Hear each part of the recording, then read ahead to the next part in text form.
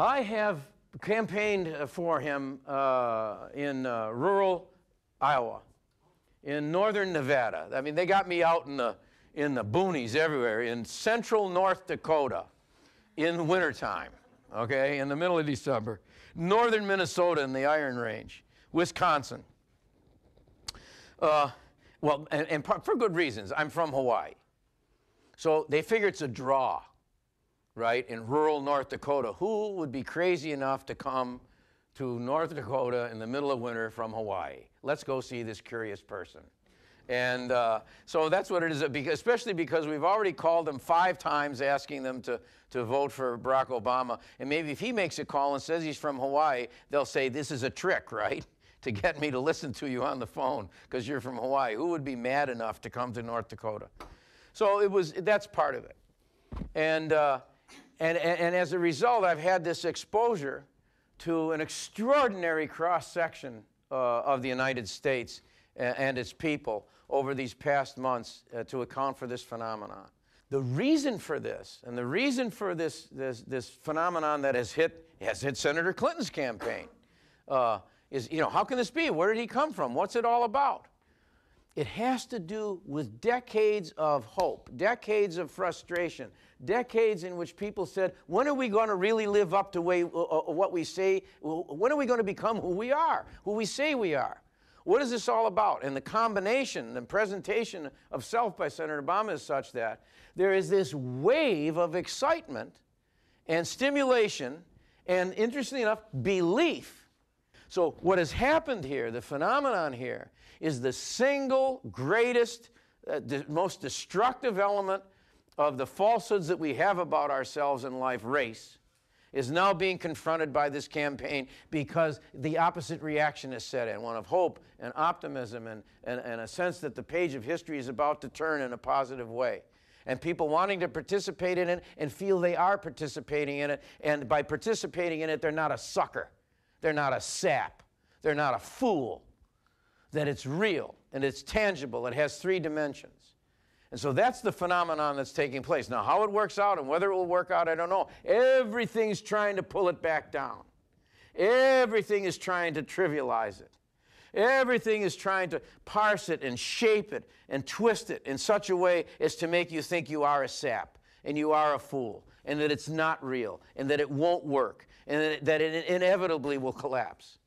Everything is working then to try and bring you back to the everyday perception of politics as a one big hustle, as a corrupt enterprise that has no possibility of redemption.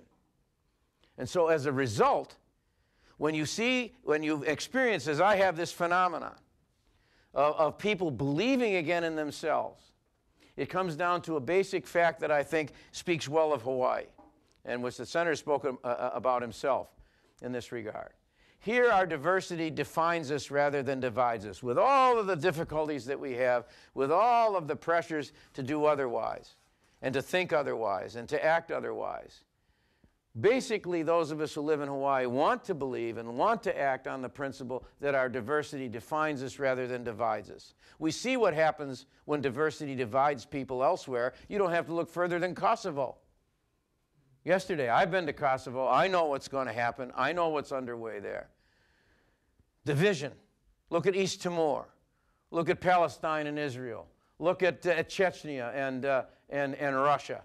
Look at all the divisive, all of the divisions, all of the confrontations, all of the conflicts that end up in blood and torture and horror and pain and killing and threats. Look at the foreign policy of the United States right now. As I indicated, our fist in the air. You're with us or against us. We'll pound you senseless. Get in our way, we'll show you. You don't do what we want, the consequences are there. The military option's not off the table. You see, this is what's being confronted now with this campaign. This is what this is about. Our diversity, we want to say the diversity in this world will change it. That will change. That we'll have a changed perception. I can tell you this in my travels as a member of Congress. People all around the world are hoping this campaign is going to turn out to have a new president that's going to be the senator. Again, I'm not giving you a speech for him. I'm telling you this is the objective facts of existence.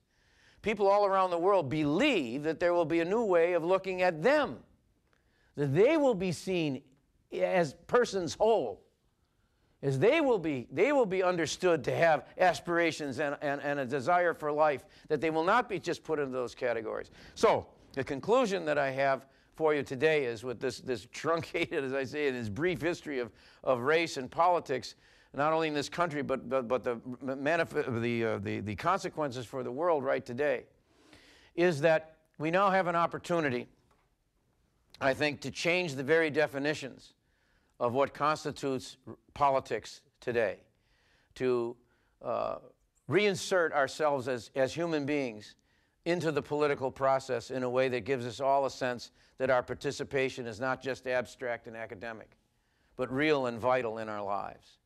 And that's an exciting place to be. And I can tell you, as someone who has come decades waiting for this time, it's a wonderful and rich time to be. Political science study is about to become political science reality, and you can be a part of it. Thank you very much.